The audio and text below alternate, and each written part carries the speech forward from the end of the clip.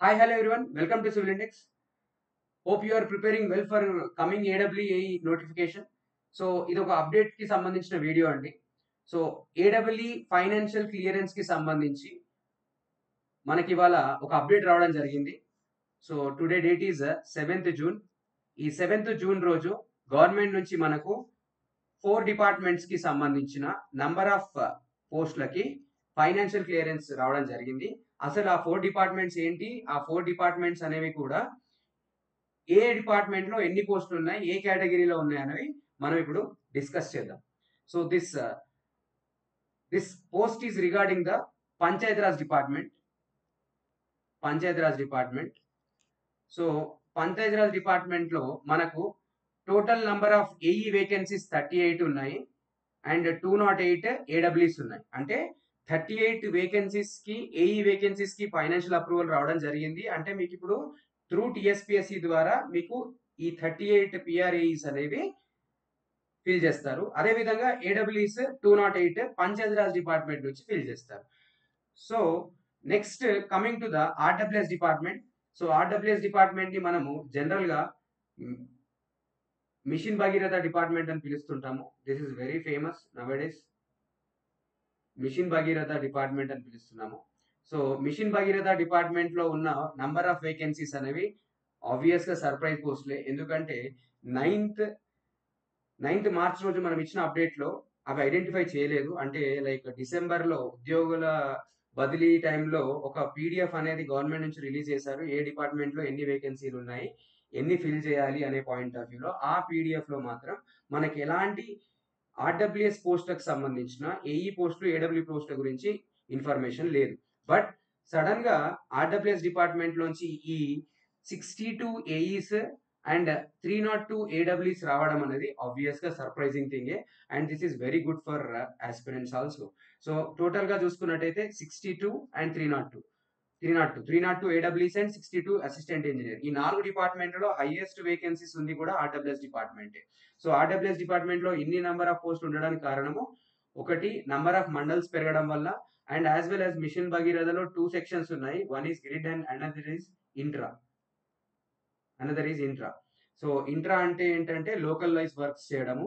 Grid అంటే ఏంటి అంటే యాజ్ ఏ హోల్ థింగ్ గా మనము కన్స్ట్రక్ట్ చేసుకోవడం. సో ఈ 2 డిపార్ట్మెంట్ ఉండడం వల్ల నంబర్ ఆఫ్ మండల్స్ పెరగడం వల్ల వర్క్ అనేది ఎక్కువగా ఉంది. Telangana government machine Bhagiratha and machine Kakatiya oriented గా వాటర్ కి సంబంధించి ఎక్కువ కాన్సన్ట్రేట్ చేయడం వల్ల మనకు ఎక్కువ సర్వీస్ చేసే వాళ్ళు అవసరం అవుతుంది. కాబట్టి మిషన్ భగీరథలో మీకు 302, 62 పోస్ట్ రావడం అనేది very surprising and very good sign also.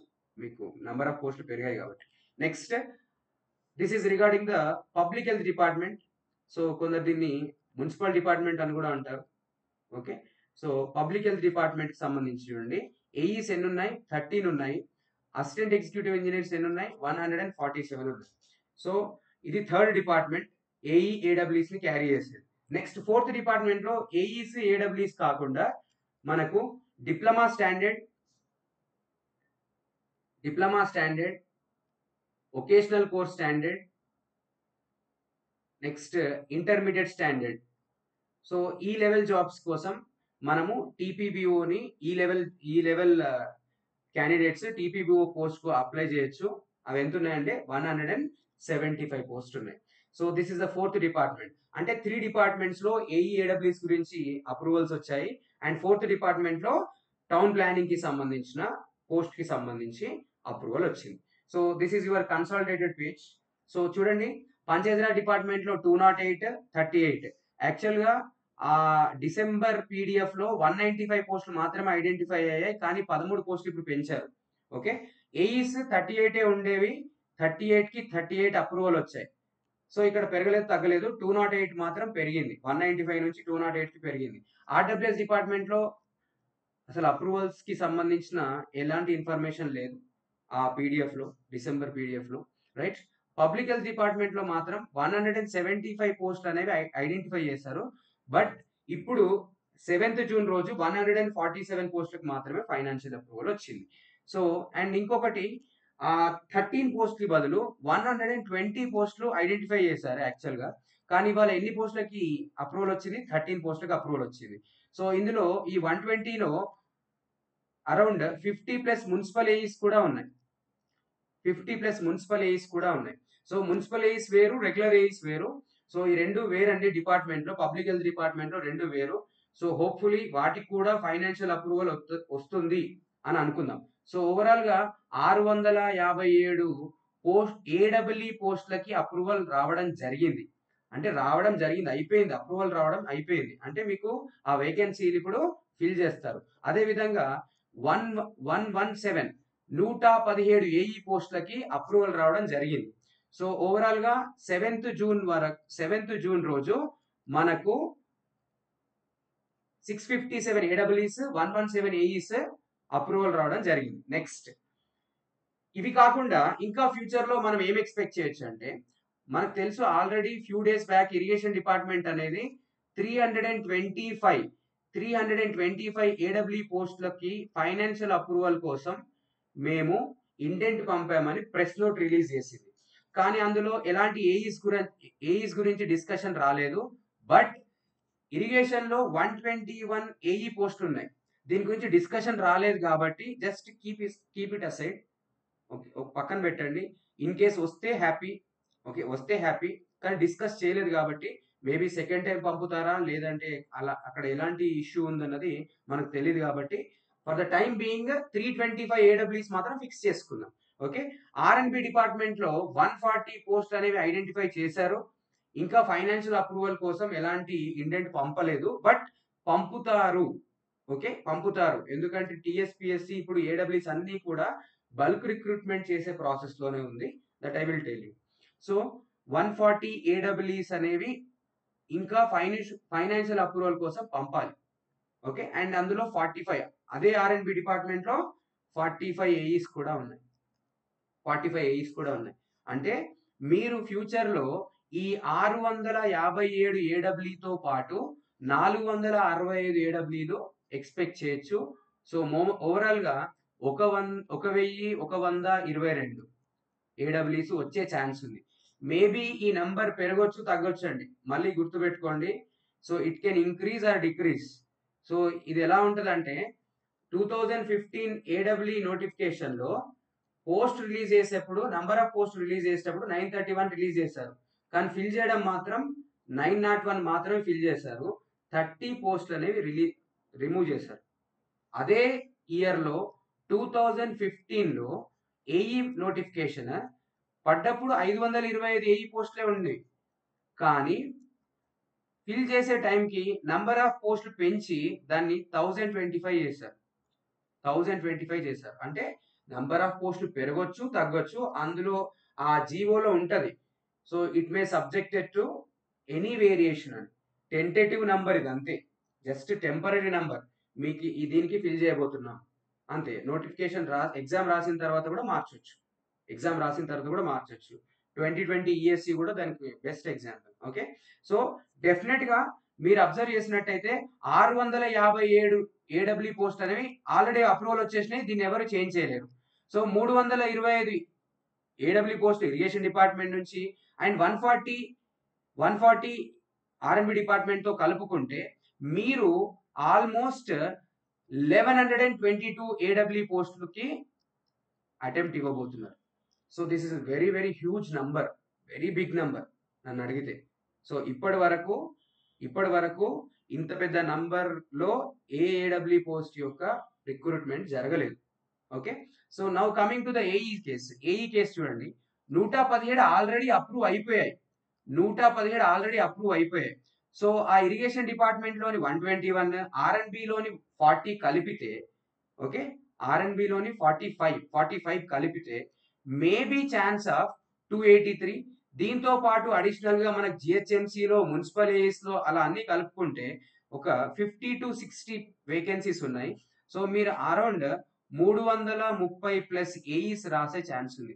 ఇదే కాకుండా మనము 175 టీపీబీఓస్ అండ్ 270+ డిప్యూటీ సర్వేయర్స్ కూడా రాస్తున్నాం. సో ఒక్కసారి చూద్దామండి. I'm not magnifying the thing, ఉన్నది చెప్తున్నాను అక్కడ.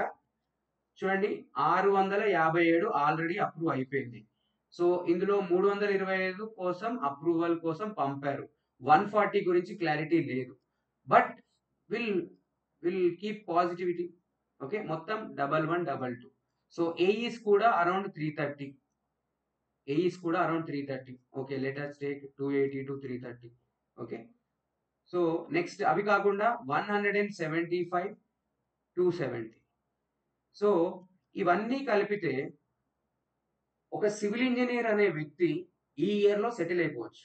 సో ఇవన్నీ కలిపితే మీరు ఖచ్చితంగా సెటిల్ అయిపోవచ్చు government job. Actually speaking, so ఇది నా అబ్జర్వేషన్ అండి. ఏంటి అబ్జర్వేషన్ అంటే, నేను ఒక సివిల్ ఇంజనీర్గా గవర్నమెంట్ ఎగ్జామ్స్ రాస్తున్నాను అనుకోండి. 2015లో మాకు ఉన్నవి 901 పోస్టులు అయితే అప్లై చేసిన వాళ్ళు 24,000 మంది. 24,000 మంది రాశారు ఏడబ్ల్యూ post. Okay, let us take round ఫిగర్లు వేసుకుందాం. ఇది 1:25 అనుకుందాం. ఓకే, ఏడబ్ల్యూకి ఎగ్జామ్ రాసే వాళ్ళు 1:25. ఎగ్జామ్ రాసే వాళ్ళు 1:25. సార్ ఇప్పుడు కాంపిటీషన్ పెరిగింది, జనాలకు అవేర్నెస్ పెరిగింది. ఓకే, 1:30. 1:30 వేసుకోండి ప్రజెంట్ సినారియో ప్రకారం. సో అదే ఇది సివిల్ ఇంజనీరింగ్ కి సంబంధించిన ఎగ్జామ్స్, కి సంబంధించిన competition.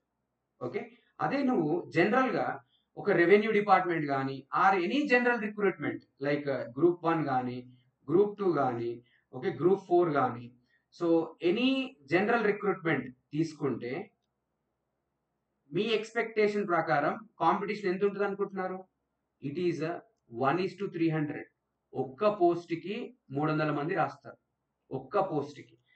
Whether they are serious aspirants are not అనేది పక్కన పెట్టండి. Number of people are appearing for the exam అనేది నేను చెప్తున్నాను. సో మనకు నంబర్ ఆఫ్ పీపుల్ ఒక్క పోస్ట్ ఉంటే 30 మంది అపియర్ అవుతే, వాళ్ళకి ఒక్క పోస్ట్ ఉంటే 300 మంది అపియర్ అవుతారు. సో మరి సీరియస్ ఆస్పిరెంట్స్ ఎంతమంది ఉంటారు అంటే, సింపుల్ గా చెప్పాలంటే, సో 1:5. అంటే ఈ 30,000 మందిలో కూడా 5,000 మంది, 5 నుంచి 6,000 మంది మాత్రమే సీరియస్ ఆస్పిరెంట్స్. మిగతా వాళ్ళందరూ అంత సీరియస్ గా తీసుకోకపోవచ్చు. సీరియస్ ఆస్పిరెంట్స్ అంటే ఏంటంటే, సింపుల్ గా చెప్తున్నాను, సీరియస్ గా తీసుకోవడం పక్కన పెట్టేస్తే, so they are always in preparation. ఏదో ఒక రకంగా జాబ్ చేస్తూ ప్రిపరేషన్ లో ఉంటారు, లేదంటే హౌస్ వైఫ్స్ గా ఉంటూ ప్రిపరేషన్ లో ఉంటారు, ఖాళీగా ఉంటూ ప్రిపరేషన్ లో ఉంటారు, ఆర్ఎల్స్ కంప్లీట్ గా దీనికోసమే వాళ్ళ 2-3 ఇయర్స్ స్పెండ్ చేస్తూ ఉంటారు. కొందరైతే 4-5 ఇయర్స్ నుంచి కూడా ఏడబ్ల్యూ కోసం వెయిట్ చేస్తున్నారు. కొందరు పాత నోటిఫికేషన్లలో 1 or 2 మార్క్స్ తో మిస్ అయిన వాళ్ళు, 10 మార్కులతో మిస్ అయిన వాళ్ళు, ఇంటర్వ్యూకి వచ్చిన వాళ్ళు, సో వాళ్ళు ఒక 5,000 నుంచి 6,000 మంది ఉంటారు. ఓకే, ఇదే రియల్ కాంపిటీషన్ యాక్చువల్ గా. మిగతా వాళ్ళు రియల్ కాంపిటీషన్ కాదు నా దృష్టిలో. అది, ఇది నా ఎక్స్పెక్టేషన్. ఎందుకంటే సో నోటిఫికేషన్ వచ్చినప్పుడే చదువుతాను అనే క్యాండిడేట్స్ ఉంటారు. ఎందుకంటే వాళ్ళకి వర్క్ ప్రెషర్ ఉండొచ్చు, వాళ్ళు కంటిన్యూ చేస్తూ చదవచ్చు, వాళ్ళ వర్క్ ని కంటిన్యూ చేస్తూ చదవచ్చు. బట్ ఎనీహౌ 5 నుంచి 6,000 మంది మాత్రం సీరియస్ ఆస్పిరెంట్స్ ఉంటారు. కానీ ఇక్కడ 50,000 మంది ఆస్పిరెంట్స్ ఉంటారు ఒక్క పోస్ట్ కి. అంటే 1:50. మీరు ఎటు చూసుకున్న సివిల్ ఇంజనీరింగ్ కి సంబంధించి కాంపిటీషన్ జనరల్ రిక్రూట్మెంట్ తో పోలిస్తే 10 times తక్కువ ఉంటుంది. సో నా ఒపీనియన్ లైక్ 2022లో రాబోయే ఈ పోస్టులకి మీరు సీరియస్ గా ప్రిపేర్ అయితే, మీకు ఏదైతే గవర్నమెంట్ జాబ్ అనేది గోల్ ఉందో, మీకు లైఫ్ అంబిషన్ గవర్నమెంట్ జాబే అయితే, ఆర్ఎల్స్ నేను చదివిన సివిల్ ఇంజనీరింగ్ లోనే సెటిల్ అవ్వాలి అనుకుంటే, ఆర్ఎల్స్ సేఫ్ సెక్యూర్ లైఫ్ కావాలి అనుకుంటే, ఆర్ఎల్స్ ఇవన్నీ ఎందుకు, లైక్ మనం అలా చదివేసాము, ఫ్లోలో వెళ్ళిపోదాము, గేట్ రాసాము అని అనుకుంటే, this is the best year నా దృష్టిలో. ఖచ్చితంగా best year. So almost 1,100+ AWS రాస్తున్నారు. This is the biggest notification since 2015. So 2015లో 900 వచ్చాయి, ఆ తర్వాత 292 వచ్చాయి, ఆ తర్వాత 270 వచ్చాయి. ఓకే, సో ఏడబ్ల్యూ ఓరియంటెడ్ గా ఇదే బిగ్గెస్ట్ నోటిఫికేషన్ అని నా ఒపీనియన్. ఓకేనా, hopefully R&B department, irrigation department కూడా కలిపి వస్తుందని నేను అనుకుంటున్నాను. అండ్ ఎగ్జామ్ ఎప్పుడు ఉంటుంది? This is the biggest question. మిమ్మల్ని బాగా తినేస్తోంది కదా. ఎగ్జామ్ డేట్ ఎప్పుడు ఉండొచ్చు? నోటిఫికేషన్ ఎప్పుడు వస్తుంది? నోటిఫికేషన్ ఎప్పుడు వస్తుంది? ఎగ్జామ్ డేట్ ఎప్పుడు ఉండొచ్చు? Bulk నోటిఫికేషనా, individual నోటిఫికేషనా? సింపుల్ అండి. People always makes things as simple, అంతేనా? సో ఒక్కొక్క డిపార్ట్మెంట్ పెట్టుకుంటూ పోయారనుకోండి, వాళ్ళకి ఎన్ని సండేలు కావాలి, ఎన్ని నాన్ వర్కింగ్ డేస్ స్లాట్స్ కావాలి. సో ఆల్రెడీ టిఎస్పిఎస్సి గ్రూప్స్కి సంబంధించిన నోటిఫికేషన్కి సంబంధించిన ఫిల్లింగ్ ప్రాసెస్లో ఉంది. దాంతోపాటు గ్రూప్ 4, ఆ తర్వాత ఇప్పుడు ఇంజనీరింగ్ డిపార్ట్మెంట్. సో మీరు చూసినట్టయితే గ్రూప్ 1, గ్రూప్ 2కి సంబంధించి, గ్రూప్ 4కి సంబంధించి డేట్స్ అనేవి 1 or 2 రావడం జరిగింది. సో మీరు గనక అబ్జర్వ్ చేస్తే మన ఇంజనీరింగ్ నోటిఫికేషన్ అనేది ప్రాబబ్లీ యూ విల్ ఎక్స్పెక్ట్, నేను ఎక్స్పెక్ట్ చేస్తుంది అయితే ఆగస్ట్లో ఎక్స్పెక్ట్ చేస్తున్నాను. ఆ తర్వాత ఎగ్జామ్ మీరు రాయడానికి మినిమం, మీరు ఈ రోజు నుంచి ఎగ్జామ్ రాయడానికి మీకు మినిమం 4 to 6 months టైం ఉంది. 4 to 6 months టైం ఉంది. సో ఎవరైతే ఫినిష్ చేయలేదు, లైక్ నేను ఇప్పుడు స్టార్ట్ చేయాలి అనుకుంటున్నారో వాళ్ళు త్వరగా స్టార్ట్ చేయండి, సీరియస్నెస్ పెంచండి. 4 to 6 months మినిమం కావాలి. సో యాక్చువల్గా మనము ఎక్స్పెక్ట్ చేస్తున్నాం ఈ మంత్లో వస్తుంది అని, అది డిలే అవుతుంది. బికాస్ గవర్నమెంట్ వర్క్స్ అన్న తర్వాత ఆబ్వియస్గా చాలా కూలంకషంగా పరిశీలిస్తూ ఎలాంటి తప్పులు లేకుండా చేయాలి. కాబట్టి లేట్ అని కాదు యాక్చువల్గా. సో దానికి సఫిషియంట్ టైం అనేది కావాలి కాబట్టి ఇంత గ్యాప్ తీసుకొని వస్తుంది. కానీ వచ్చిన తర్వాత మాత్రం మీరు మిస్ చేసుకోవద్దంటే ఈ రోజు నుంచి ఆర్ఎల్స్ పాతగా ఉన్న ప్రిపరేషన్ని కొంచెం సీరియస్నెస్తో ప్రిపేర్ అవ్వండి. Okay, right. సో నా ఎక్స్పెక్టేషన్ ఏంటి అంటే నోటిఫికేషన్ అనేది ఆగస్టు నుంచి స్టార్ట్ అవ్వచ్చు. ఇంజనీరింగ్ నోటిఫికేషన్ అనేది ఆగస్ట్ నుంచి స్టార్ట్ అవ్వచ్చు. మీరు ఎగ్జామ్ రాయడానికి నా ఎక్స్పెక్టేషన్ 4 to 6 months టైం ఉంది. So prepare well in GS and as well as score. So మీకు ఆల్రెడీ తెలుసు principal, జిఎస్లో 85 to 105 good score out of 150. Okay, కోర్లో 200 to 230 good score. ఇందులో 200, ఇందులో 85 అలా కాదు, మార్చాలి. ఇక్కడ మినిమం వస్తే అక్కడ మాక్సిమం రావాలి, ఇక్కడ మాక్సిమం వస్తే అక్కడ మినిమం రావాలి. అలా ఆ కాంబినేషన్ అనేది వర్కౌట్ అవుతుంది. ఆ కాంబినేషన్ వర్కౌట్ అవుతే మీకు పేపర్ అనేది ఒక 300 మార్క్స్ మార్జిన్ని టచ్ చేయగలిగితే, మీరు పేపర్లో 300 మార్క్స్ మార్జిన్ టచ్ చేయగలిగితే జాబ్ అనేది డెఫినెట్గా వచ్చే ఛాన్సెస్ ఉంది. Okay, right. So this is regarding the update. So overall గా ఇప్పటి వరకు 657 పోస్టులకి అప్రూవల్ రావడం జరిగింది. ఇంకా 465 పోస్టులు అనేవి లైన్ లో ఉన్నాయి. 325 ఇరిగేషన్ అండ్ R&B 140. సో నా ఎక్స్పెక్టేషన్ ప్రకారం బల్క్ నోటిఫికేషన్ జరుగుతుంది అన్ని డిపార్ట్మెంట్లు కలిపి. So wait for the date. Until then అక్కడ తొంగి చూడకుండా ఎప్పుడు వస్తుంది అని రీసెర్చ్ చేయకుండా మీరు చేయాల్సిన టాస్క్ అలా చదువుకోవడం. సో దానిపైన ధ్యాస పెట్టండి, దాంట్లో మీరు పర్ఫెక్ట్ అవ్వండి, అందులో మాస్టర్ కాండి, అంతే. సబ్జెక్ట్లో మాస్టర్ కాండి, weather GS are core. Okay, right. All the best guys. So have a nice day. Okay, keep your preparation on fire. Okay.